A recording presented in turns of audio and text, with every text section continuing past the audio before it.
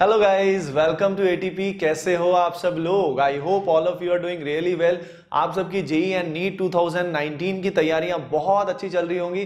So guys, आज हम बात करने वाले एक बड़े ही इंटरेस्टिंग और इंपॉर्टेंट टॉपिक के बारे में जो काफी स्टूडेंट्स ने मुझसे पूछा था कि जैसे कि आप सभी अब अच्छे से जानते हैं कि NTA will be conducting the next exam of JEE and NEET 2019। अब एनटीए ये एग्जाम कंडक्ट करने वाला है, सीबीएसई ये एग्जाम कंडक्ट नहीं करने वाला है। तो उसका हमारे एग्जाम में जो एनसीईआरटी का वेटेज जो पहले काफी सिग्निफिकेंट हुआ करता था, उस वेटेज पे क्या असर पड़ने वाला है, आज इसी बारे में हम लोग थोड़ी सी कुछ इंपॉर्टेंट बातें करने वाले हैं। तो चलिए स्टार्ट करते हैं। तो देखिए, सबसे पहले इंपॉर्टेंट बात, एनसीईआरटी का वेटेज पहले नीट में और जेईई में, खासकर केमिस्ट्री में for the case of JEE and for the NEET biology and chemistry दोनों में ही बहुत अच्छा वेटेज था। इवन फिजिक्स में भी ठीक ठाक वेटेज एनसीईआरटी का था। लेकिन अब एनटीए जब ये एग्जाम कंडक्ट करने वाला है तो हमें एनसीईआरटी पे कितना ध्यान देना है या उसका वेटेज पहले से क्या काफी कम होने वाला है, तो इस बारे में हम लोग बात करेंगे।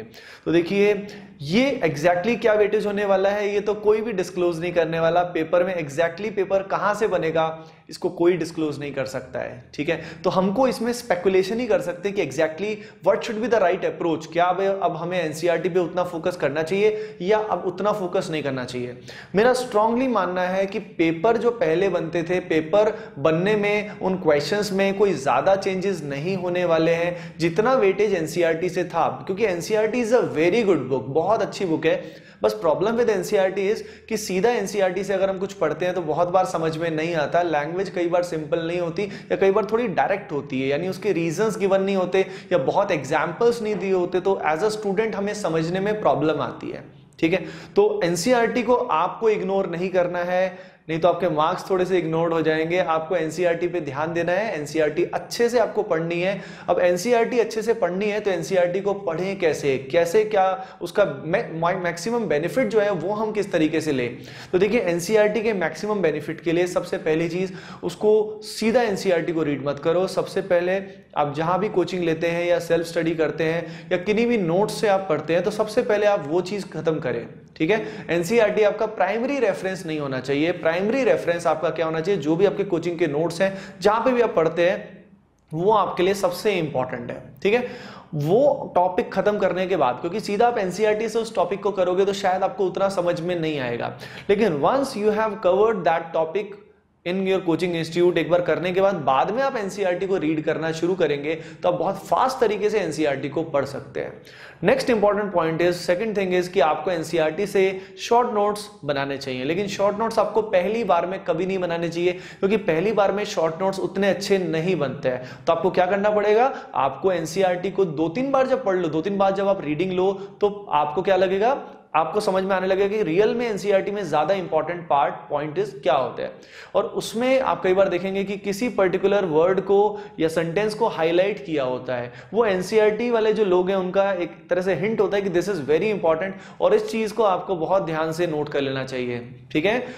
उसके अलावा जो एनसीईआरटी के पीछे वाले क्वेश्चंस होते हैं उनमें भी काफी अच्छे अच्छे रिएजेंट्स यूज होते हैं, खासकर केमिस्ट्री में, बायोलॉजी में भी कई अच्छे क्वेश्चंस होते हैं, फिजिक्स में भी होते हैं। तो उनको भी आप पीछे वाले क्वेश्चंस को इग्नोर ना कीजिए। सब्जेक्टिव क्वेश्चंस करने की जरूरत, मतलब जो प्योर सब्जेक्टिव है जैसे कन्वर्जन्स हैं, वो जेईई के लिए उतनी इंपॉर्टेंट नहीं है, लेकिन काफी सारे क्वेश्चंस हैं जो काफी इंपॉर्टेंट रहते हैं। तो आप एनसीईआरटी के सिलेक्टेड अच्छे क्वेश्चन जरूर करें।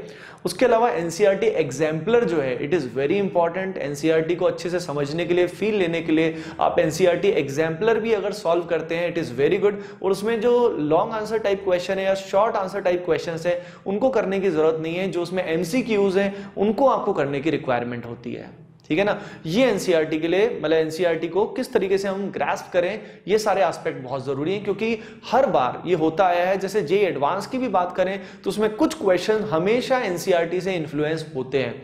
तो आगे एग्जाम कोई भी कंडक्ट करे, कोई भी एजेंसी कंडक्ट करे, चाहे वो एनटीए क्यों ना कंडक्ट कर रही है, जो एनसीईआरटी का वेटेज है वो अच्छा होने ही वाला है। जो पहले चल रहा था वही चलेगा, क्योंकि देखिए, बाकी किसी सोर्स की बजाय अगर हम एनसीईआरटी पे फोकस करेंगे तो that is the best source, most concise source and most relevant source which you can have. तो NCERT for biology for the NEET aspirants and physics chemistry for NEET as well as JEE aspirants is very very important. आप NCERT exemplar को करो, बहुत अच्छे से पढ़ो, और पढ़ो कब, after the when the topic is completed at your coaching, उसके बाद उसको आप ढंग से पढ़ें। ठीक है गाइस, तो एनसीईआरटी को इग्नोर करने की गलती कतई ना करें, एनसीईआरटी को ढंग से पढ़ें, उससे अच्छे से नोट्स बनाएं एंड एनसीईआरटी एग्जाम्पलर भी सॉल्व करें।